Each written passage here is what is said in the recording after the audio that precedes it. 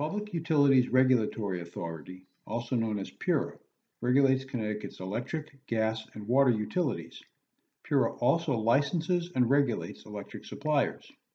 We encourage you to view the entire presentation, share what you learn, and contact PURA for more information.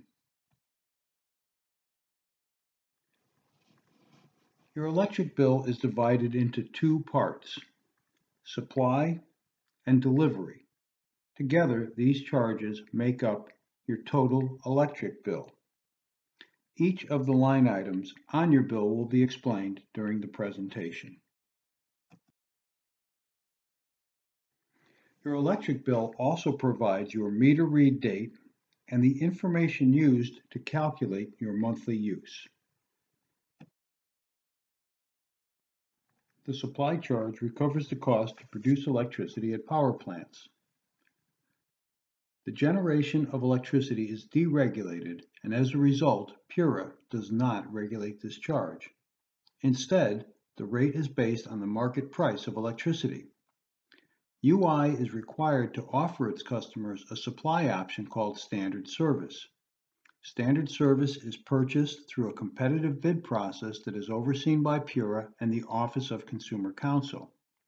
The standard service rate changes on January and July 1st and is fixed for 6 months. It is important to note that UI does not earn a profit by providing standard service.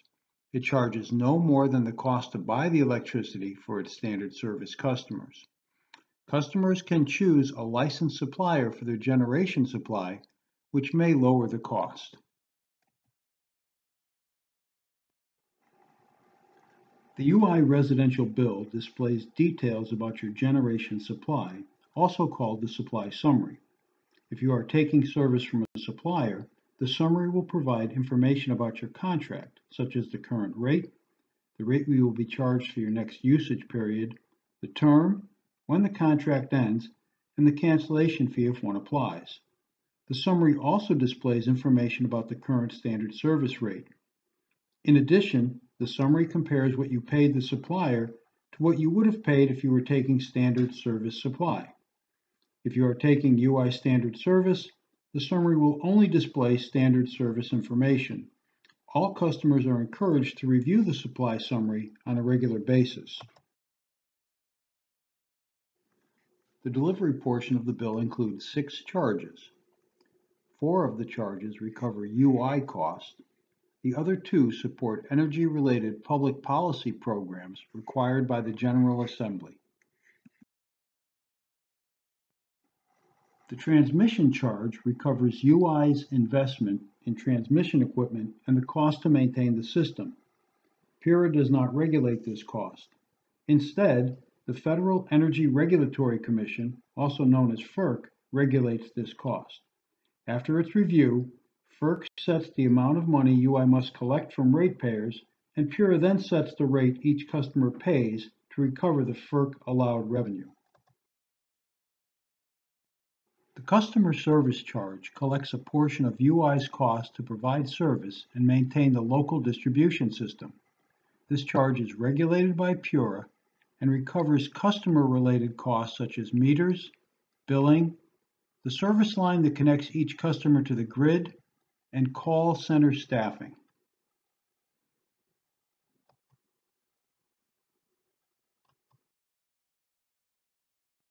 This delivery charge recovers distribution-related costs that are not recovered through the customer service charge.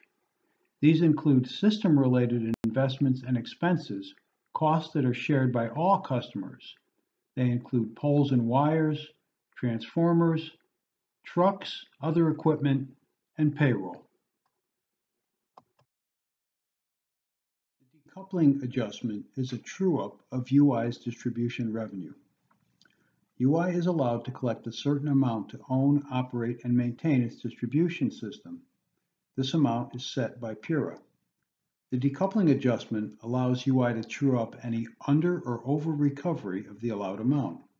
After review, PURA sets the rate customers will pay if there is an under recovery, or the amount of the credit each customer will receive if there is an over recovery.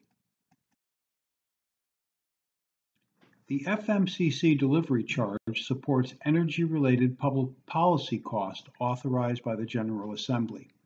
UI does not control these costs, and PURA does not regulate them. This charge supports generation-related programs such as the Millstone Purchase Power Contract, incentives paid for energy-efficient generation, and various renewable energy programs. The second public benefits charge recovers additional energy-related public policy costs approved by the General Assembly. Again, UI does not control these costs, and PURA does not regulate them. This charge recovers the cost to support Connecticut's Conservation and Load Management Fund, Renewable Energy Fund, Operation Fuel, low-income loan programs, and programs designed to aid customers who face challenges paying their electric bill. To summarize, the electric bill is divided into two basic parts, supply and delivery.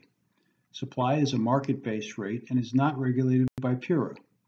Your delivery charges can actually be broken into three separate groups: transmission, which is regulated by FERC, UI distribution costs that are regulated or reviewed by PURA, and energy-related public policy costs that are not regulated by PURA but are recovered through your electric bill. Contact PURA at 800-382-4586 or at pura.ct.gov for more information. And thank you for participating in the presentation today.